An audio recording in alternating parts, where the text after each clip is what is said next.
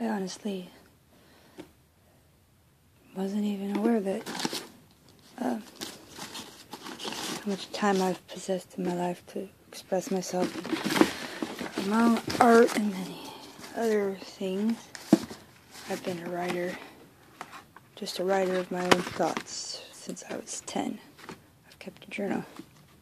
Just proven to be one of the only solitary, good, best decisions I've ever made for myself. As far as my future goes, little did I know how much capturing the present will help you in the future, because I was unaware of how much the past fades away once the future's here and the present is gone. So, let's just grab one of these.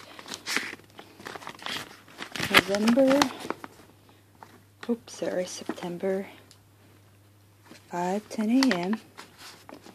28th, 2011. Perhaps the hardest of all learning to accept and affirm one's separateness in the context of relationship, the theme which reoccurs throughout the discussion is the necessity of taking responsibility for one's own well-being while still being responsive to others. Being honest with myself, admitting to myself there are struggles within myself that need resolution. It's okay to feel exhausted, exasperated, and hopelessly broken down occasionally. Every now and then, from time to time, having moments of weakness, confusion, and chaos at a loss for ideas, complete lack of discretion, doesn't mean I've made no progress, or that there's no progress still to be had. Progress, from what I can tell so far, appears almost transparent, non-existent, or invisible during the lowest moments throughout our lifetimes. We can't see it all. We were never meant to. So in theory, we should all just chill out more often and relax.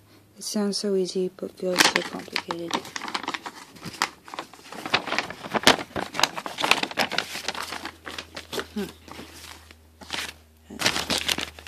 Usually these crazy squirrely ones are a lot better. So, no date, context when this was written. Last time I wrote with a lime green pen, I can tell you that it's been a good 5 years since that's happened. So, why make yourself go blind? You don't have to. Sacrifices. I was always so up and willing to compromise my well-being and mental health to prove I cared. Likewise, looking back over these times where I've believed with all my heart that what was being exchanged between myself and another was in fact truly love, in one form or another, it seems so blatantly obvious now. My concept of what love means at every stage of my intersection of my evolution is what actually defines my experience of love. In any given moment. Okay. And the so-called love itself. Scratch that out.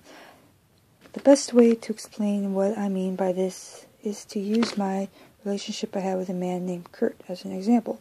To this day, this particular relationship, more than any other, has taught me more and more about what life is, honestly means, and how it works. Unfortunately, I did so by destroying my entire notion of what it was, and that I had regarded it to be prior to dating him. Even though it broke me in ways I could never hope to ever repair, I'm glad it did. How else would I have gone about seeing for myself how much the power of love can manipulate a person to turn their very own back towards themselves? The heartbreak I believe he had caused me was actually heartbreak I had brought upon myself. I had taken things between him and I at face value and allowed myself to see his actions for what they really were. I wouldn't have had spared myself to the degree of intensity I experienced when I finally did once and for all dispose of he finally did once and all dispose of me for good. I see now I broke myself on him. He did not love me, and that was probably always clear from the moment we first met. Interesting. Is there anything more lively? Less about me, more about the country. I've got lots of those in here.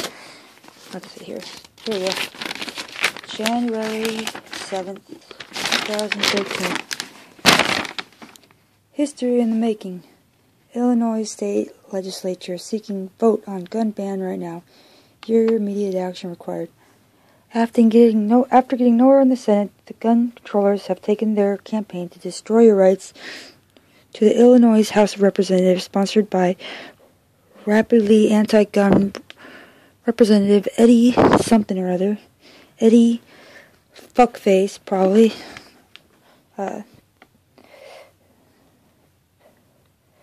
With the amendment, which would do two things to you. Pick your pocket to pay for the confiscation and destruction of your own guns, and it would more than 50% of the rifles and more than 80% of the handguns owned by Illinois citizens render them illegal, both to carry and possess.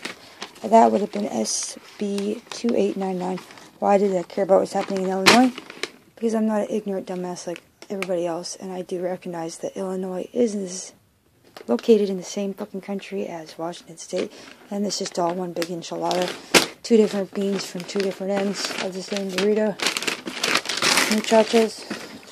Alright, one more and then I'm out. I'm off to do artsy things. Or nothing at all, whatever suits me. Okay, let's see what we got here. This is untitled, undated, but got the word tyranny in it, so I've written it somewhere in the past 6 years, because I didn't use tyranny as a word in my journals. Tyranny of all forms is closing in around us, or so they would have us fearfully believe.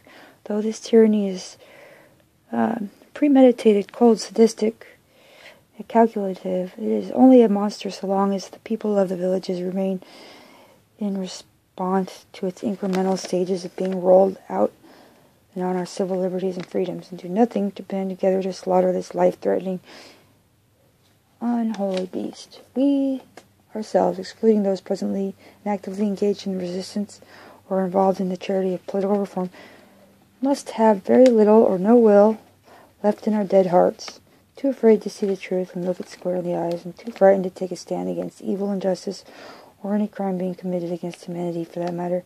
A fight for what we believe in. I'm not saying we are all too logic or such ideals of common sense, decency, honor, virtue, moral conviction. It now appears that the most Americans, from young to old, never learned the basics of our Constitution that has granted us a free and sovereign republic until 9/11, not to mention the historical lessons encrypted and embedded in the atrocities leashed upon mankind by the manipulators of the past 100 years. Or, even worse, shamefully and selfishly, we have all allowed our societies and family values to crumble away and dwindle down to oblivion. Nothing at all leaves an urgent warning to be detected by the watchful eye, present moment, and mindful awareness. We have to face these adversaries with fearlessness and defeat brazen, self-sacrificial demonstrations. All I'm saying is that spinelessness, if spinelessness is all we possess, then Americans may as well consider the structure of their once great and young nation to be dead and gone. And now, all we are doing as the citizens of this cowardly culture are waiting for is the final stripping of our lingering rights and the initiation of the final agenda, for which the full implementation of execution of the surveillance police state, in which no American is free or will be granted the ability or privilege to speak out against this murderous dictatorship. Once we are fully mutated and fully lobotomized into this Borg slave species because we are not collectively exercising any of our rights or taking the control of our own country back into our own hands, we will simply find out how much of an inevitability our common fate then becomes. That we'll lose such freedoms and means to overthrow this hostile world takeover by this banking cartel known as the Obama administration. That's it, folks.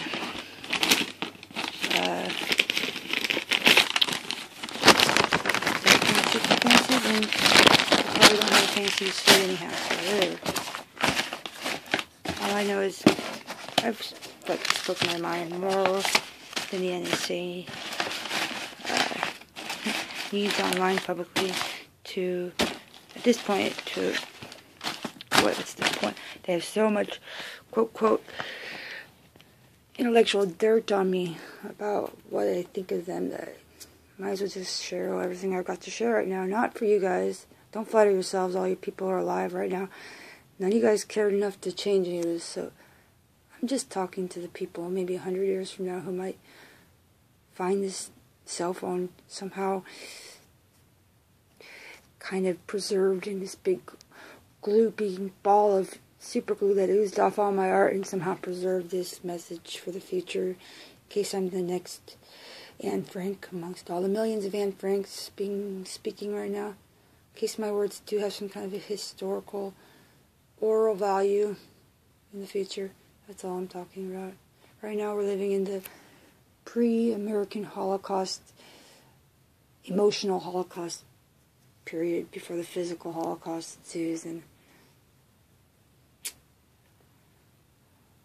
I just wanted to state that I, Andrew Simmons, for the record, am discontent with the lack of a future existing before any of us. I'm not really a day-to-day person.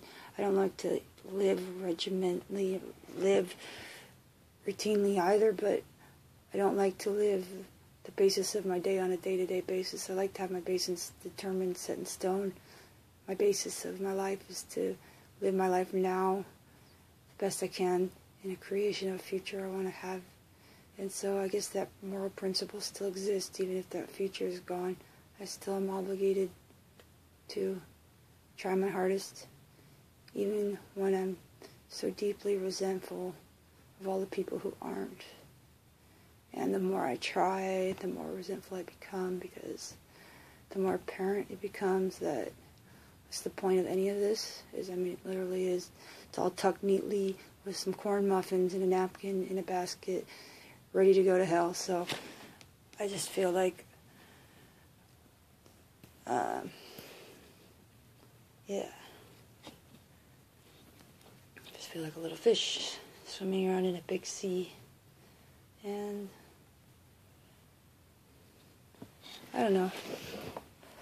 I guess the alternative to knowing all this shit, seeing it coming, is to not see it coming, and I've been observing people living that alternative, and that does not seem to suit me either. So maybe we can just destroy this world and get that over with, and maybe then we can just go ahead and start building a new one, left from the bits and scraps, and why don't we just get this whole destruction process over with so that we can start anew soon, because the waiting for the train to come is getting old.